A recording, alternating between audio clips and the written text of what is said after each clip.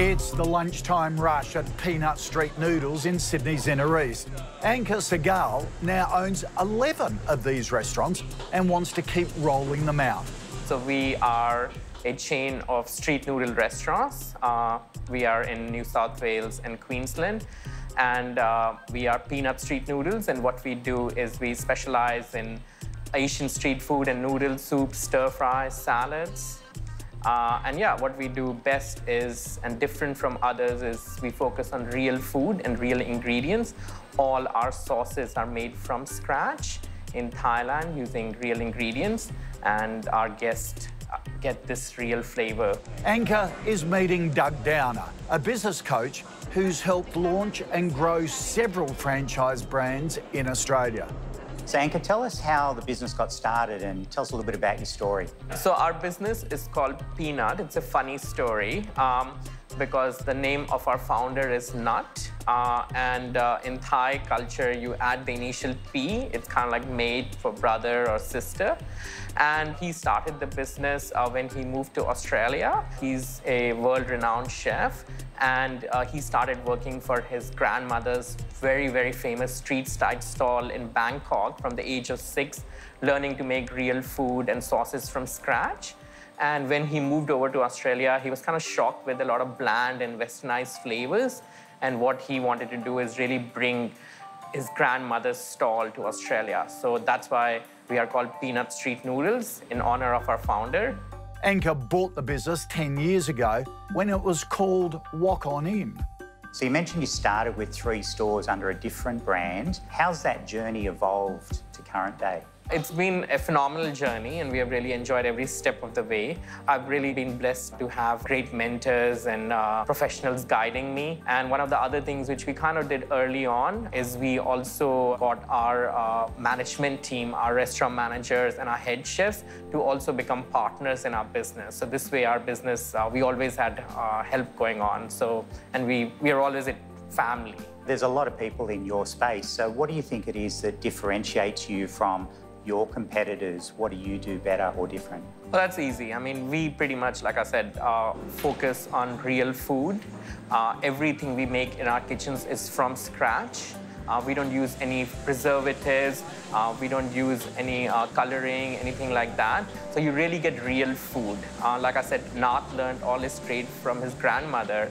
And in her stall, that's how it used to be. You would purchase the stuff from the morning, and then whatever you had, you sold it. You didn't have any fridges and microwaves and other things, and that's what our concept is about. It's about these real flavors. When guests eat our food, they get those flavors. They get the chilies and the galangal and the lemongrass flavors. So you've had great success. Where do you see the business heading in the next couple of years?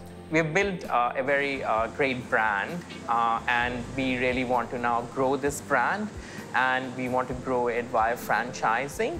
And we also want to grow it further via corporate restaurants. Like I mentioned that, yeah, via corporate restaurants, we still kind of do a quasi-franchising where our restaurant managers and head chefs own partnerships in the restaurants. Franchising is often confused. People think of it as an industry or as a business. It's actually not a business. It's a way of doing business.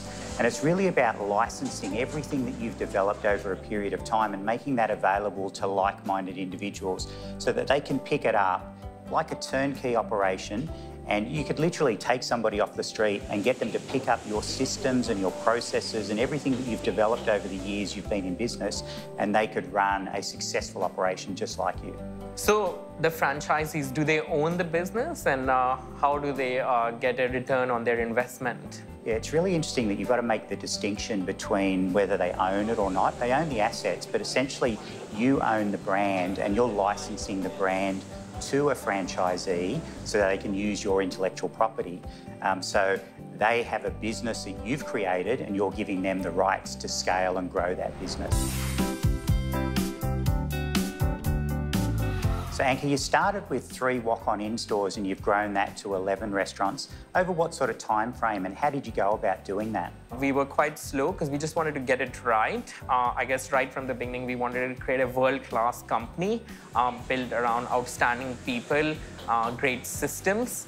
And And so in the beginning, that was really it, to develop these sauces that Nat learned from his grandmother and really get the right flavors. I remember running through maybe 10 different 15 varieties of chilies, imagine that.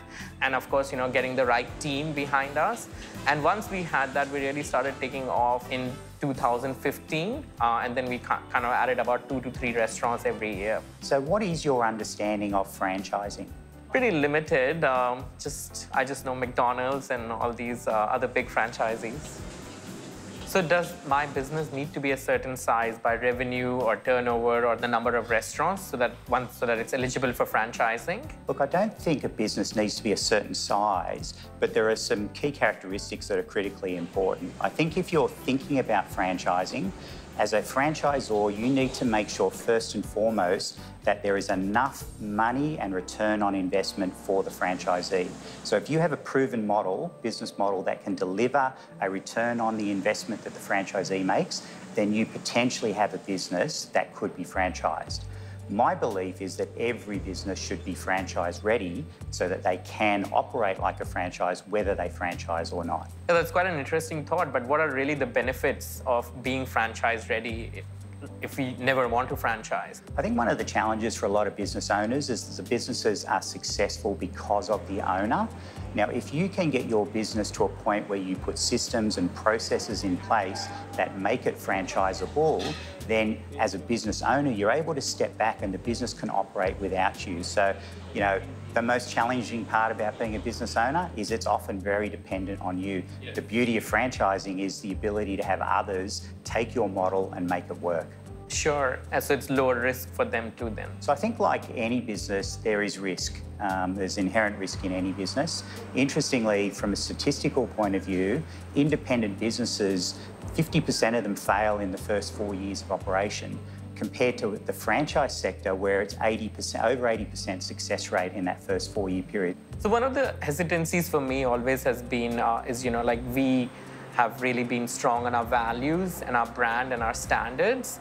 And how do we ensure that our franchisees follow that system and follow the business values and high standards that we have? So I think there's a couple of key things there, Anka. Firstly, you need to make sure that you've got really clearly documented and established standards and procedures and the way that you do things within your business, and that then you're following up. You've got systems around how you can monitor the business performance. But I think the most important thing, and anybody that's thinking about franchising their business needs to look at it from the perspective that you're actually not selling a franchise. And I think that's where a lot of franchisors make the mistake. As a franchisor, what you're doing is you're granting the rights for an individual to use your brand, and you want people that have shared values, the same values as you, and that are just like you, that enable you to grow the business and maintain those high standards. So, if you're looking to become a franchisor, the first thing you need to do is make sure there's enough money and return on investment for the franchisee. Then make sure you've documented and established standards and procedures for the business. And the statistics are positive. More than 80% of franchises succeed compared to independent businesses where half are failing in the first 4 years.